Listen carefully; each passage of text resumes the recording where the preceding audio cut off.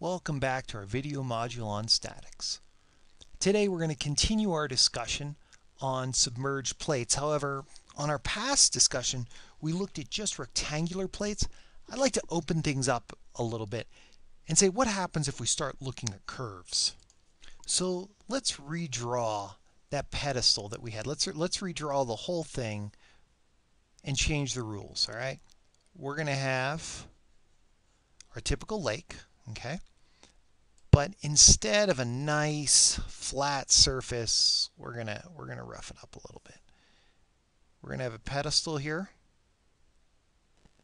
that's curved. Now, a lot of the same tricks, they're not going to work. They're not going to help us out. We do know, we do know the pressure is gamma times d, which is the specific weight of the water, and gamma, specific weight of the water times the depth. So we know it's going to increase linearly, but unlike before, we don't have a linear decrease or increase in depth. So we're kind of stuck here. So I'd like to see if we could work through this.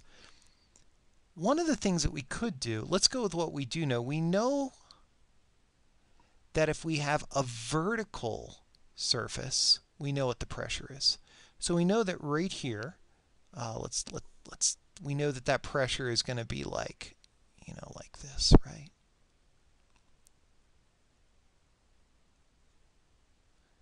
The pressure is going to increase, and if we know the depth and we know this height and this height, let's go ahead and get some labels. We know the depth at A and the depth at B. We can figure out what this pressure is right here.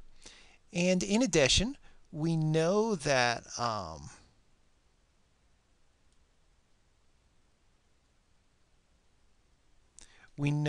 there's going to be a certain pressure being exerted at this area. So we're good there. We're doing really well. Well, the next thing we're going to do is let's take a look at this space and see if we can turn it into a free body diagram. All right. What we're really looking for is let's say this. We're really looking for how much force is being applied. Okay, that's our end goal. However, if we can make a free body diagram, let's say we know what this curve is, we know basically how it functions, we can figure out, or we know what it follows, we can figure out where the centroid is of this shape. So this centroid of this shape in here, we can figure out if we know this curve. We know how to do integration, or we can do it by parts, or we can do it by, composites, however. And we know that this space has a weight. We'll call that W, and we'll call this pressure vertical and pressure horizontal, we'll say. We're really artificially separating those into components. It has a weight. Well, we know that there's also going to be a reaction force. If we're going to treat that red shape as a free body diagram, let's redraw it over here.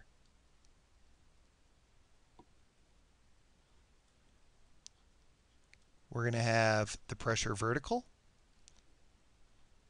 We're going to have the pressure horizontal. We're going to have the weight.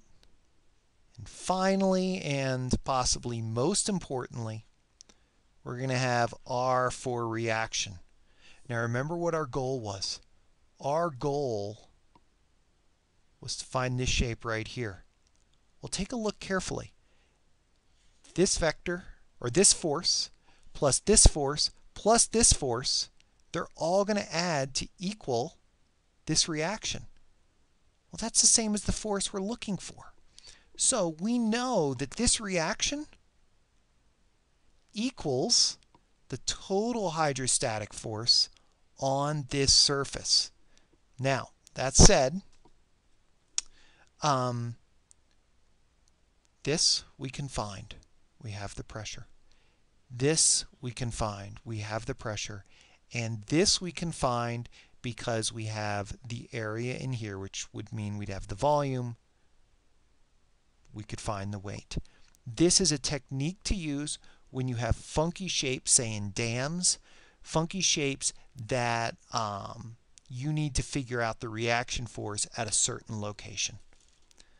I look forward to trying these out at problems, and I'm sure I'll post some future video modules where we look at hydrostatic pressures with real problems to sort out how to do this. Thank you, and I look forward to seeing you on our next